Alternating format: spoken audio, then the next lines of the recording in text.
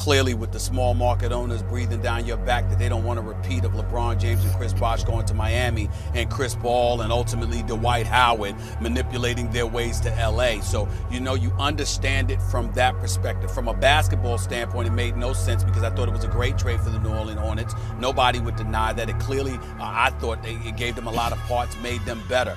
What would have happened if Chris Paul actually became a Los Angeles Laker?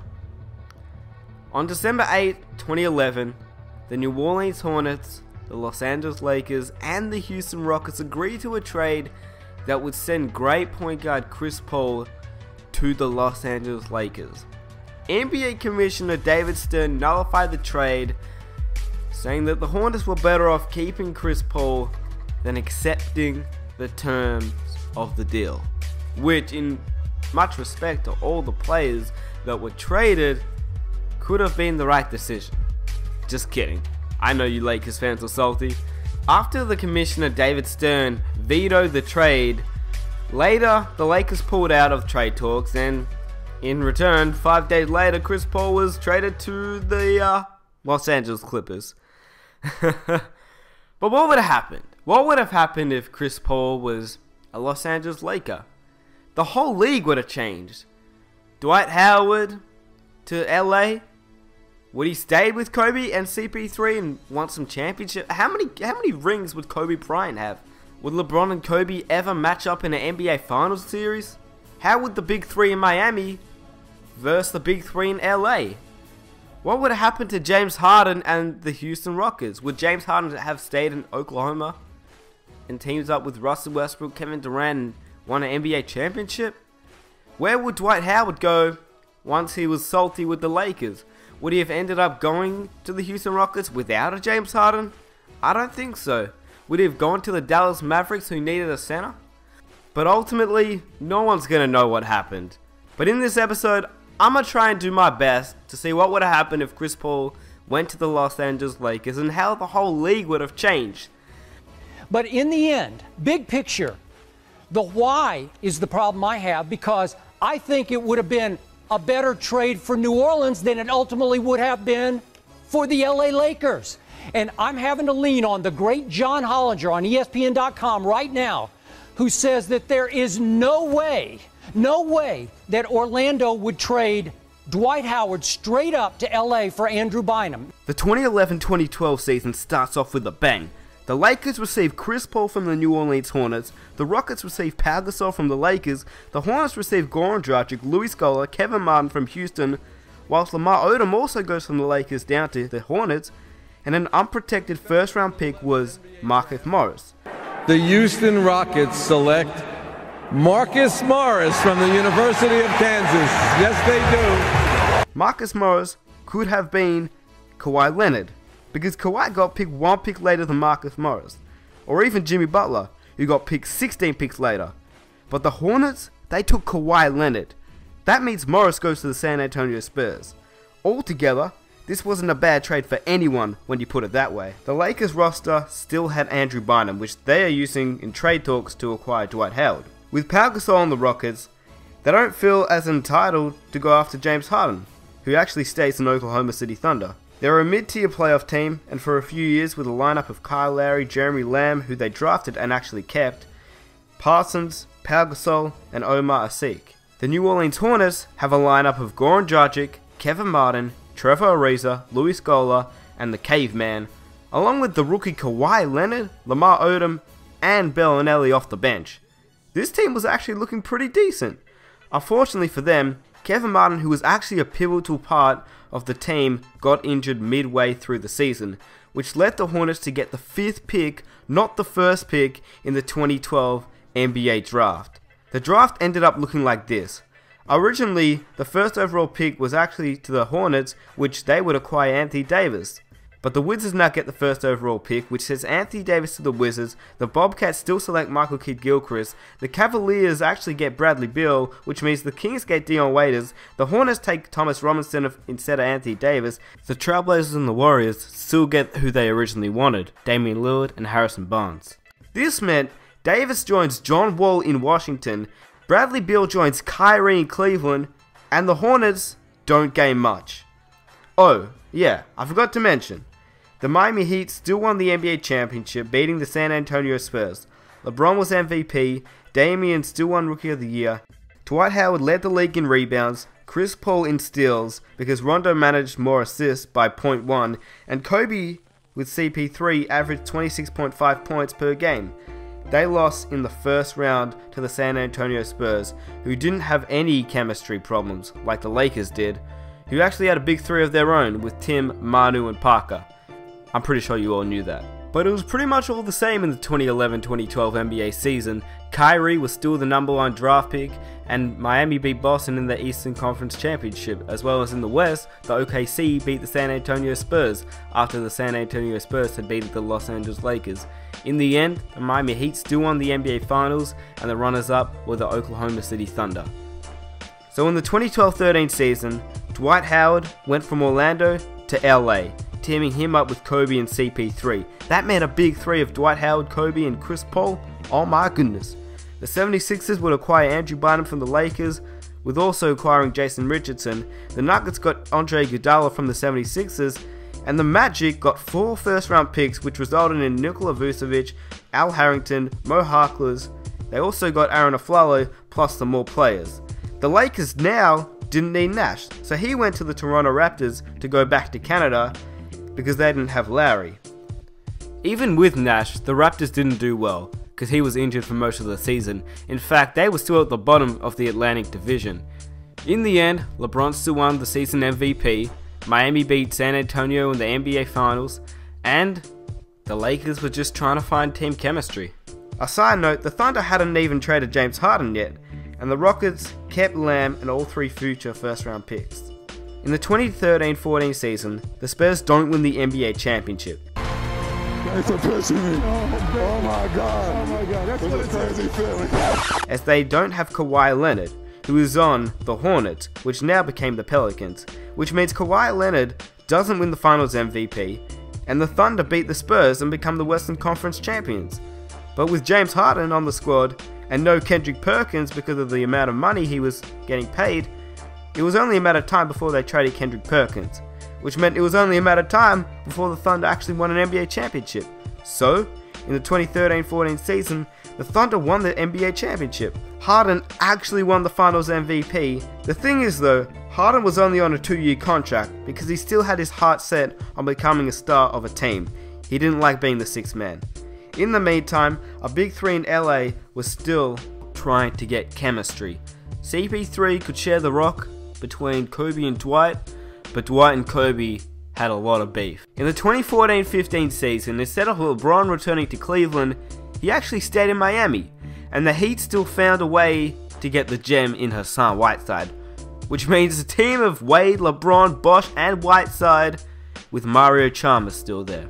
This also means the Cavaliers, with a 1-2 punch of Kyrie and Bill, also managed to get Andrew Wiggins as the #1 pick in the NBA draft.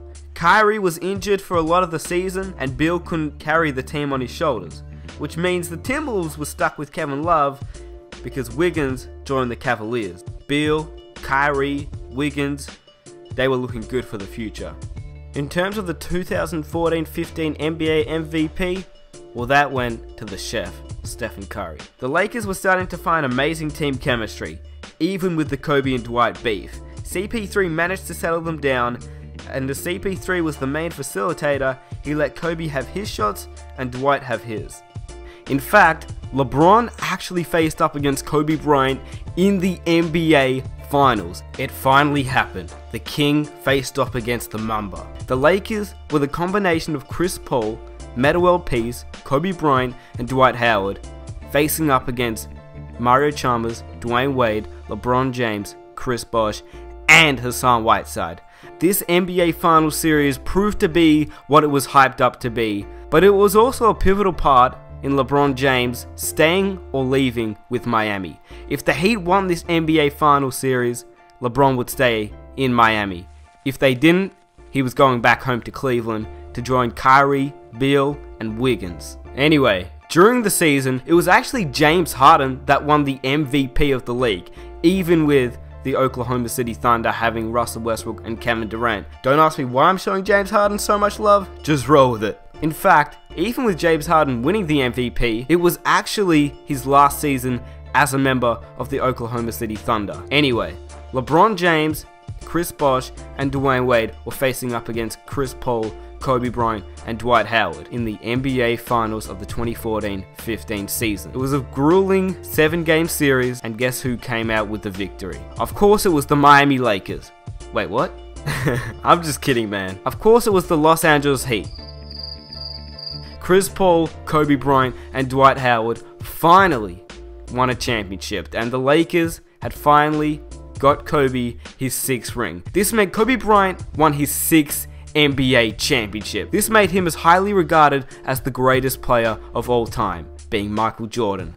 Michael Jordan even wrote to Kobe Bryant saying how proud he was, and Kobe Bryant was finally up there with the 6th ring club. So with Kobe Bryant winning his 6th ring, Dwight Howard actually left the Los Angeles Lakers. What? Of course, he still managed the NBA championship, but he couldn't take it being with Kobe Bryant. They still had mad beef. Chris Paul, on the other hand, he stayed in Los Angeles, and being the LA Lakers always gaining big men, they gained another big man. Another one. In the 2015-2016 season, both Dwight Howard and Hassan Whiteside became free agents. The Lakers managed to acquire Hassan Whiteside, and Dwight Howard, he went to the Miami Heat. It was a swap between Dwight Howard and Hassan Whiteside, which also sent LeBron James back to Cleveland in free agency.